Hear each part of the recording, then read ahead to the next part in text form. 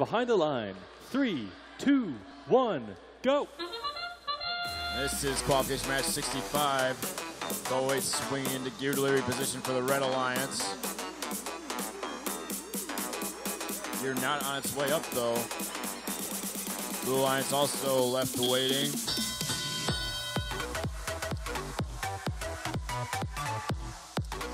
Gear added by red and blue. Neck and neck in the early going. Blue Alliance is linked to the corner stations for gear loading. 36-33. Tries to place a gear for the Blue Alliance. That drops down to the field.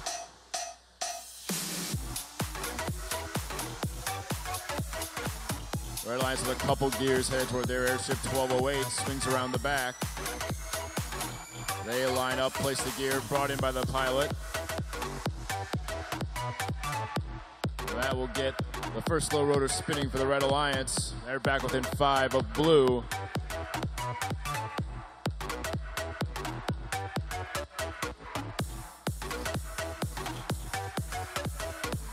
Red Alliance continuing to gather gears. 1208 has one.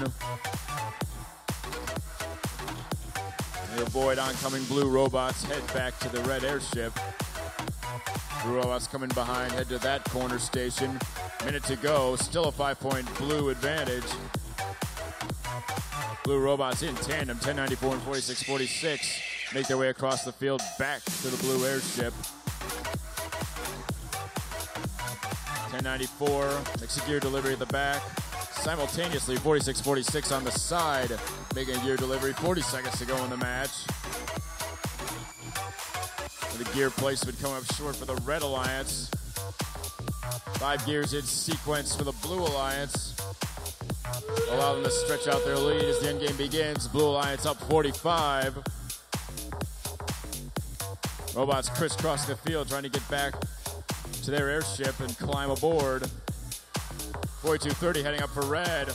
All 3 simultaneously heading up for blue. 1094 is up. 4646 is up. 3633 is up. All 3 for blue. 5 seconds to go in the match. 3, 2, 1. Last second. Red Alliance gets a climb as well. That was 1208, the medal. Score is in now. Lots of scoring in that end game, and it's the Blue Alliance coming out ahead. 285 to 195. Blue Alliance wins qualification match 65.